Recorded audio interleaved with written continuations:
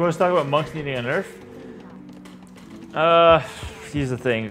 A lot of pros think that monks need a nerf, but then a lot of arena players are completely against monks getting nerfed, and then some pros think that monks are fine. So at this point, I am completely removing myself from the monk conversation. I have stopped giving feedback, and if monks will remain to be absolutely broken and the best unit in the game, I will simply continue to use them in tournaments, and I will become the best monk player I can possibly be. I'm 100% certain monks are broken if used correctly. If they don't want to change it, I'll abuse the shit out of it until it gets changed. That's kind of my opinion right now. Because we can talk and talk and talk.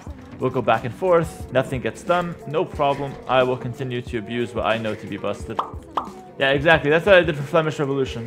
Day in, day out, all the pros asking for it to get nerfed, never does. And then, yeah, I was able to win a tournament with it. Completely abused it, by the way. Completely abused it versus Leray. And yeah, then it got changed right away.